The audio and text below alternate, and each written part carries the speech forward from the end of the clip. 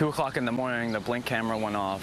The video shows 3 people in a Lago Vista neighborhood opening the doors to Stephen Kelleher's truck and rummaging through it. They took everything, including clothes, Christmas presents, money, military memorabilia, his ID, and medication to help keep him alive. It's basically like my house was in there. Kelleher is a disabled Army veteran who had a liver transplant in 2019. I've been trying to help people ever since. He says he volunteers with Team Rubicon, a veteran-led nonprofit that helps communities during disasters.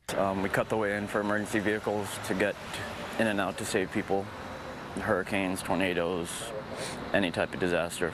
He says he travels often with them. That's why so many of his belongings were in his truck at the time.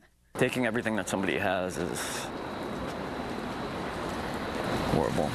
Kelleher says he lives to help people, but has now become a victim.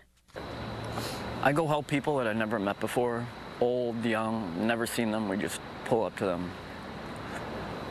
And I go there long before I see them. If somebody I see needs help or asks for help, I would have literally given them all the same stuff out of my truck if they just asked for it.